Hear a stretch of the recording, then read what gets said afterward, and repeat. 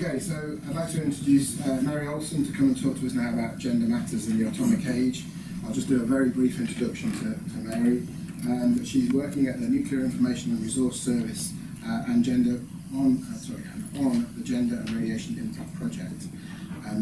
If it's okay with you, Mary, I'll stop at that point. Yeah, and first I want to say how honored I am to be here and to be with this group of people. And it's been an incredible kaleidoscope of a week for me. And the last few days were precious, and I started in London at an event I'm going to tell you about, but wow, just wow. So in where I come from, we're very big on honoring time, and we're starting my talk 15 minutes on my clock, maybe it's only 10, later than I was supposed to. Do we need to end crisply at 5? Because it's going to change how I go. Okay, it's all right. Okay, all right. You feel bad? Okay. So, it's a pun. Gender matters in the atomic age. And Mariana was just talking about you have to have the right measuring device to go out and measure what you're trying to talk about. We've heard about different lenses and looking at the thing depending on the point of view. So I first need to apologize. I am really talking about biological sex. But in the United States, in the rooms that I go into at the policy level, if I start off by talking with the word sex, I've lost them instantly. So yeah, that's what I'm going to be talking about. But Monday, I was at an European Union Gender Summit because of the number of nations that are mandating forward motion on gender equality in society, gender equity, gender, all kinds of different words. They're creating a whole new language. They're working on word definitions like we've heard about this week here.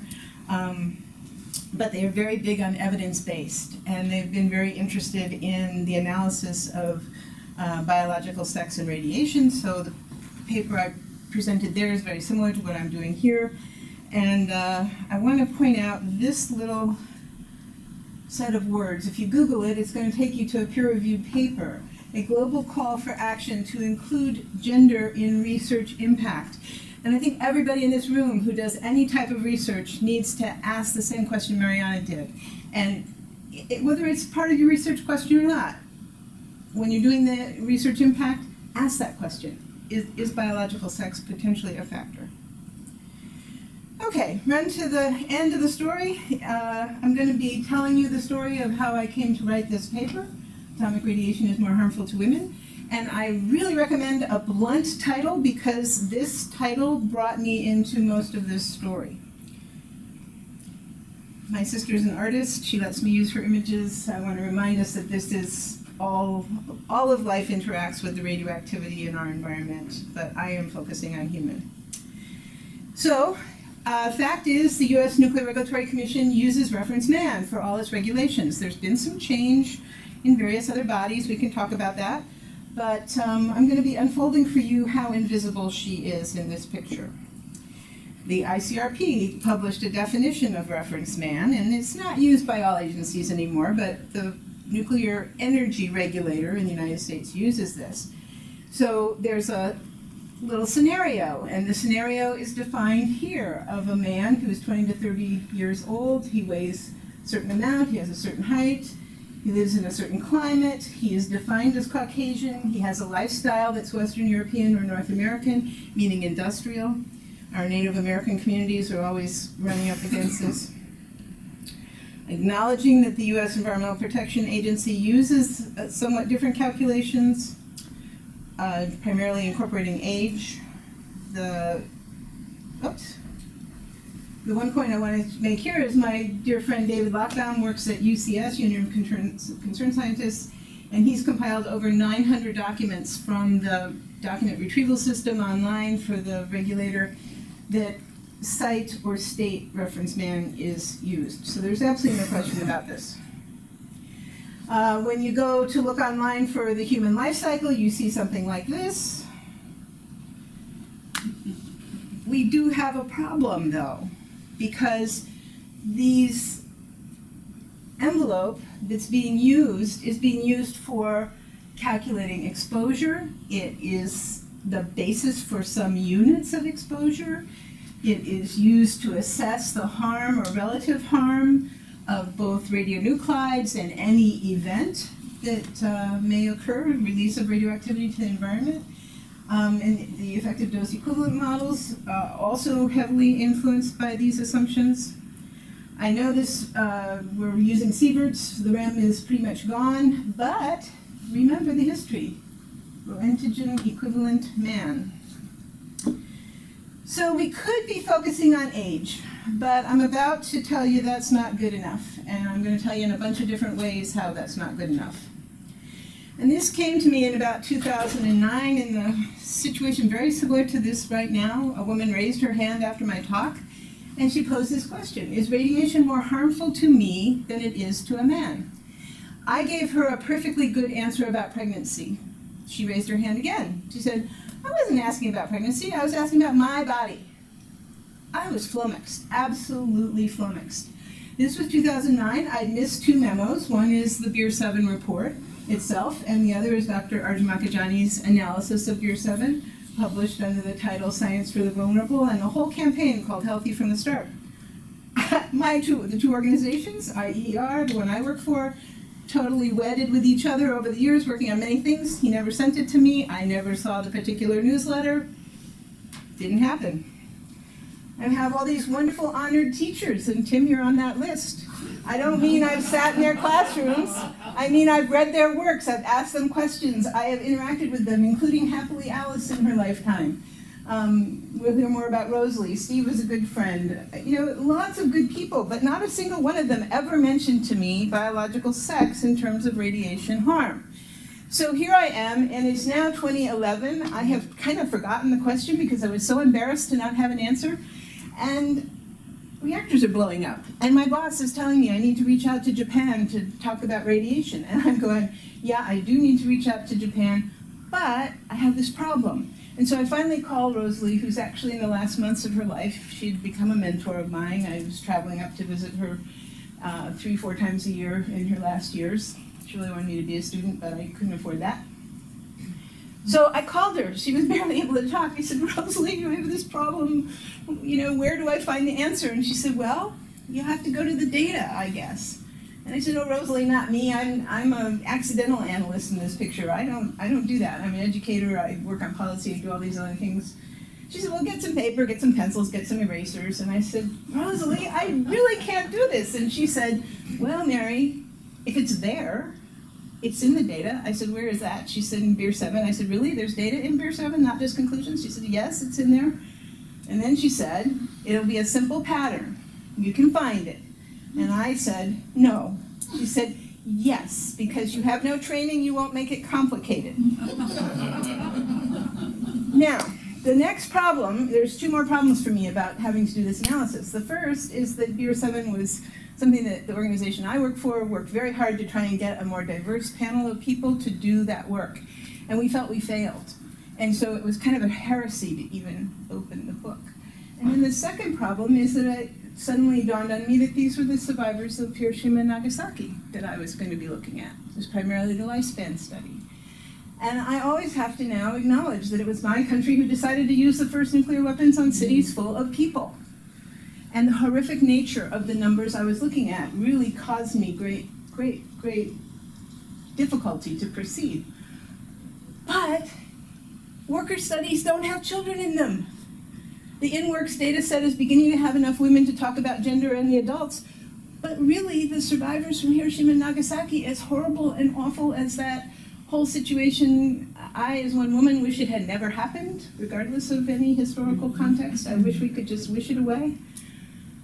But it's the only place where you can begin to ask and answer these questions. So I have a little slide. I'm going to skip over really all the problems with BEIR VII. I would love for you to send me all of your critiques, because I agree there's every kind of problem with it. There's the moral, there's the makeup, I said, there's the survivors who survived. The study started 5 years after the bombs. And so they were very, very strong people, not representative. Lots of critiques of the handling of the data. I'm not going to even try to go into the last one without this time. But suffice it to say, I went ahead and I looked at the numbers. And first you have to understand that the first deaths did occur. This is the memorial mound in Hiroshima. That's my own photograph of it. and honor that those people are not in this group. Amazingly, because of shelters, there were about 100,000 people who did survive and who are in the lifespan study. We know that radiation is more harmful to children. There's probably lots of reasons we haven't figured out, but we know they're growing and their cells are dividing more quickly, and that alone is a basis for more harm. The big shock in the numbers when you resolve the BEIR VII tables into simple so many, 1 in so many, that's all I did, 1 in so many. You begin to see simple ratios pop out, and the most shocking of which is that when the age cohorts, the age the people were in 1945 at the time of the bomb, they were grouped birth to 5, 5 to 10, blah, blah, blah, all the way across to age 80, and then tracked. And by the time BEIR VII was published, there were 60 years of data. So it's not a surprise that you have more cancer in the youngest children. But what is a surprise is this ratio. For every 1 boy who eventually died of cancer, not childhood cancers, 2 girls died of cancer. This is a doubling, and any biological moment we can call in, we say, wow, doubling, that's kind of big. Not as big as 10 times, which we're going to get to. Now, this picture I want to take a moment to explain, because it is not a dose-response curve. It is not a distribution analysis. It really probably should be reported as a bar chart. But this is the ages I mentioned, the age cohorts from 1945, when those bombs fell on those 2 cities, the age that people were when that event occurred. This is 60 years of data. These are not projections. These are not risk analyses. These are actual reports of actual data, cancer occurrences. And so in a very real way, they fix it at any different dose level, and the dose is presumed to be constant. So this is fixed at 20 millisieverts. In a very real way, this is a snapshot of this population's response to an external dose of gamma and neutron radiation. And that is the study question in this case. Everything else that happened after is presumed to be not what is being studied. So this picture, I'm going to show you several more times with a couple more communication elements, but it's the same graph. And I think what's most notable to me, in addition to the fact that the difference is greatest in young children, this is about doubled, is the fact that there's a difference all the way across. Okay, going quickly, we are not a subpopulation. We are part of the human life cycle. Again, the cancers are not necessarily childhood cancers that appear. They're across the entire lifetime. I'm showing you the graph again. I don't remember the note, so we'll just keep going. Oh, yeah. To focus in on right about this point, there's an adult analysis, which shows now with fatalities, for every 2 men who died, 3 women died. This changed my behavior in the field. I was in Fukushima with Arnie Gunderson, and I said, Arnie, we're close to the same age. You want to go out? Fine. I'm so happy you want to go out. I'm going to stay in, because they, even at our age, increase hazard to me. So this slide shows the only part that the decision maker sees. This is the data underpinning reference man. And this isn't as dark as I sometimes make it, but the rest of the information is currently invisible, except for possibly a few people over in ICRP, but in general, decision makers, policy people, have never heard that there is a differentiation between males and females in the response to exposure. And quite frankly, when you take this reference man quite seriously, which the NRC does, and you completely exclude the highest point on your plot, and that highest point is times 10, you start having a little bit of a situation here. And I need to just underscore that these are lifetime figures. This is 60 years of data in each little bucket. It's not, you know, the guys over at EPA act like, oh, this is the few years in your childhood and this is the few years in your adulthood. No, this is the response of the people who were these ages when they were exposed over 60 years. So these are lifetime figures. Reference man does not do a particularly good job for males either. This is where the youngest boys measure up, and it's about 5 times what the reference man. I'm rounding up, but you know what? We've been rounded out, so I don't care. 2,000 nuclear detonations. This is not the fallout map. This is a proportional picture of where the detonations occurred. This is one portrayal of iodine impact through milk as the pathway, so therefore children are definitely in this picture of absorbed dose from iodine. And this, of course, is the French agency's reproduction of the measured cesium deposition from Chernobyl. 1 half-life, yay! 29 to go, right? So a lot of people I talk to think that children don't get radiation exposure. You all know different, so I'm going to go quickly here. Background, residues of fallout, radon in the home, or efficient homes are increasing that.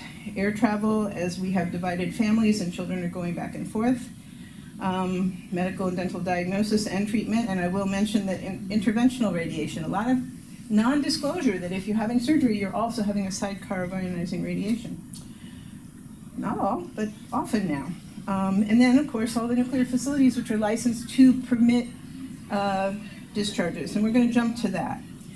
But I do want to acknowledge that at the time reference man was created, that scenario, that definition, was pretty accurate of most of the people who were being exposed to radiation over and above naturally occurring levels.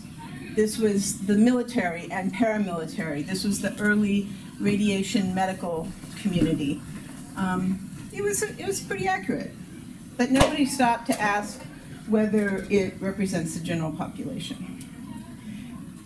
Now, here's some research questions, because ultimately, I truly believe, and I have a whole slide saying this, but I'm going to say it right now, that the cure for this situation is good basic science from multidiscipline dimensions, and lots of questions, not just the ones I'm going to pose here. But if we can break it out of what has essentially been a trade group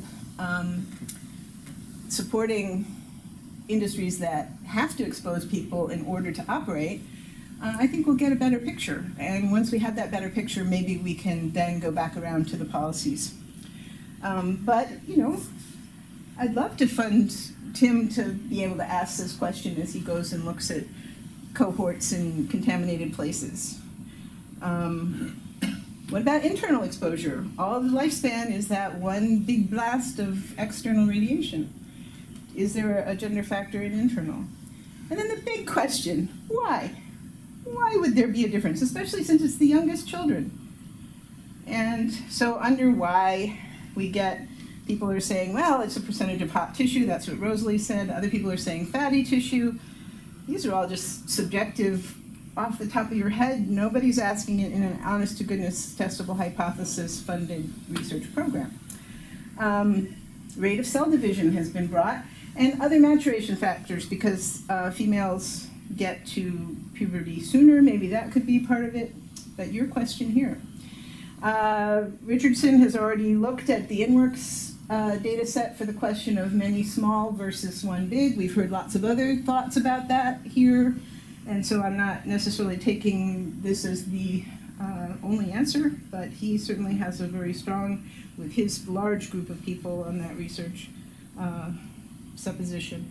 I think you guys know most of this. I want to jump here to the fact that 2011, gee, that was a while ago, Mary, you're still telling the same story. Well, I got pulled into work at the diplomatic level, and I am so incredibly pleased and proud to have been part of what really is a global campaign, and I can only say I had a tiny piece in it. But we now have a new treaty called the Convention on the Prohibition of Nuclear Weapons. It was about a year ago that the language was finalized, and now 59 nations have signed it to date.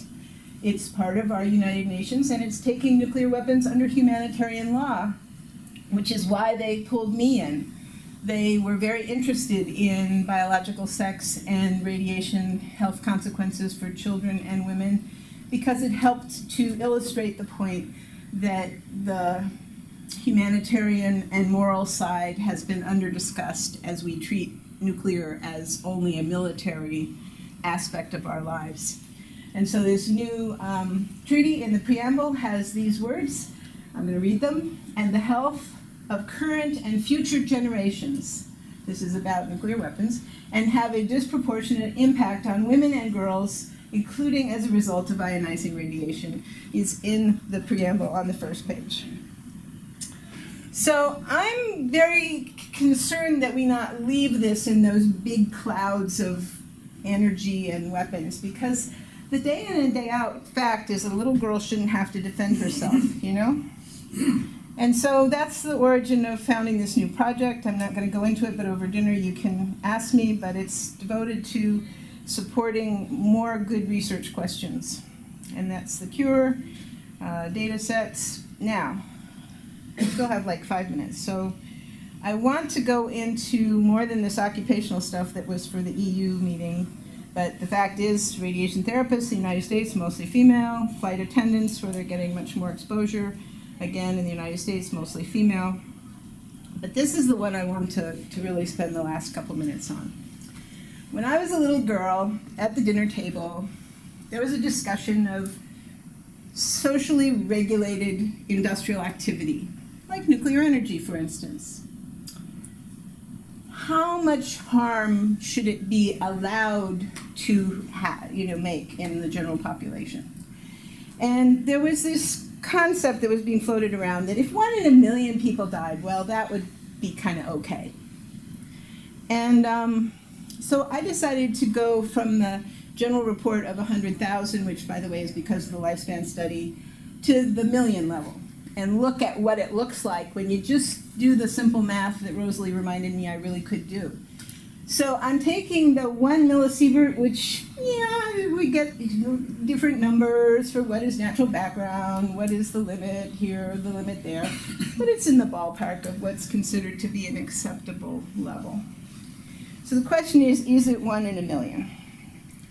I have this disclaimer, I don't need to read it. Basically, I'm not endorsing the risk levels I'm about to report to you. I am using them because they are the official ones in the United States. I don't agree with them. I am not telling you they are correct. I'm simply extrapolating from their risk numbers, and by the way, all they do is take a 1-year risk and multiply by 70 for their reference man to have a lifetime. And so I engage in some of the same stuff, and I'll show you. So 70 years, 1 millisievert. You can also talk about 70 millisieverts, the way this stuff is done. So that's what it says up at the top. When you look into the Nuclear Regulatory Commission's own evaluations, they will tell you there'll be 3,500 fatal cancers per million. They don't say reference men at that point. They say per million like it's the general population. But you have to make them honest. It's a million reference men.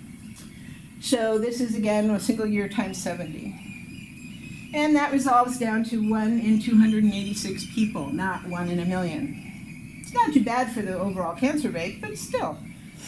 So now, again, looking at the graph, I'm using this now as a tool, as a measuring device, because it is lifelong numbers. And you can take that point and that idea that 2 men, 3 women, and you get 1 in 286 for the men still, and 1 in 190 for the women. But this is my reminder that it is 60 years of data. So if you're childhood exposed, the males it's 1 in 57, and for the girls it's 1 in 29. Well, how do you do that with a 70-year lifetime? Well, that's when you take the 70 millisieverts instead of the times 70.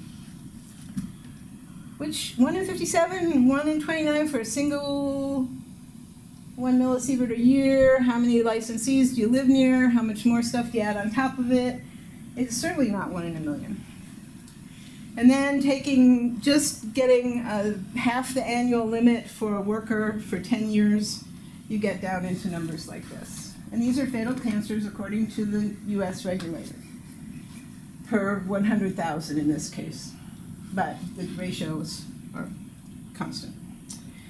So this is the line that has gotten published over and over again now. Radiation regulation based on reference man results in systematic underreporting of radiation harm for the global population. I'm not going to argue with you how much underreporting, because that's the work I want you to do. I'm not a researcher. I'm an accidental analyst. But I feel as a biologist, as an evolutionary biologist in my original training, that this really can't be ignored. And I'm so pleased it's not being ignored by some, but more people need to look at it, because this is how we think of our life cycle. If you take my work and other people's work seriously on gendered effects, we really have to see that there's two loops that happen at the point of conception, with whether you're biological male or female, not talking about identity, just biology. And I rather like what that tells us. So let's embrace it. And I really feel that all of this information, having been about Earth, I need to point out that this space stuff brings all this up, and I intend to go there in terms of the discussion. Thank you. Not me, not Star Girl. No. Okay. Thank you, Mary. So, any questions for Mary? Yeah, I just want to point out something interesting that you revealed, and that is you've actually got a measure, as it were, a surrogate measure for radiation in any geographical area. Because what you can do is you can map legally, you don't have to go through the Data Protection Act, you can legally map everyone who's died of cancer in a particular area, right, by age group. So it follows that if the first question you can ask is, what is your ratio of female deaths from cancer at a certain age cohort, right? No, really not, because there's so many different causes of cancer. Cancer is a very blunt tool for talking about this. When we talk about people under the age of 15, I accept what you're saying about occupational problems and people dying from things like smoking. But when you look at the population under 15 and you divide it into 3 cohorts, age cohorts, you're then beginning to look at a specific question, which is what's happening with the ratio. I'm going to interrupt you, because the cancers come across the entire lifetime, which is why it's such a stunning underreporting. If it was childhood cancer, we could do what you're talking about, but it's not. The cancers that are the result of the exposure of a 3-year-old girl or a 3-year-old boy or whatever age express across the lifetime. And so it's a lot more work, and we need to do it. That's my big point, is this is not a simple question, but it's also a question that is easily available in any study of radiation, and people simply aren't looking. So yes, we need to look, but this kind of large data analysis I have quarreled with, even with my father's best friend, a man named Ernest Sturlass, who I used to have to say, Ernie, please don't say correlation is causation, because it's not always. Sometimes it is, but we can't know, and I want good science. I'm a snob. Not to say you can't have good statistics as well. I'm not trying to say you're off, but in this case, I don't think you can do what you're saying. Although it would be very interesting, and I don't think we've ever looked at it, as to what the gender was of the children who got leukemia in Sellafield as opposed to the gender. Oh, goodness, we're out of time, but I'd love tonight, if you're around, or tomorrow, to do the slides from Germany about the opening of reactor vessels, because we now understand why there are cancer clusters and leukemia clusters. Well, I'll just quickly tell you, when you open a reactor vessel, it results in a spike that is a plume over a short period of time, and so the people who are downwind are disproportionately impacted, and all the other people are getting sort of more random impacts. And so the clusters are associated with those plumes of the reactor vessel opening. Yeah, sure. That's the release of the radiation. Yeah, there's a lot of tritium because of the water vapor, and then there's the noble gases, and God only knows what else, depending on the condition of the fuel at the time of the opening. It's only like a week long usually, this plume, but we had a whistleblower who leaked the information along with the leaking radiation, and that's how IPPNW of Germany published the graph of the levels of radioactivity across a refueling period. But all the reactors refuel. You can't refuel without opening the vessel. So yeah, and then anecdotally I can tell you that I've heard of 6 clusters in the United States, and they are all little girls. I can't tell you that's significant, but I can tell you that it certainly makes me stand up as many times as I can and talk about this. Well, that's where the statistics comes in. If you get a whole lot of, I mean, there's another interesting point actually. It's said that the offspring of jet pilots are nearly always girls. We'll have to talk to Mariana about that. Put gender in your studies, girl. Occupationally, it's difficult. Yeah, yeah. Thank you so much.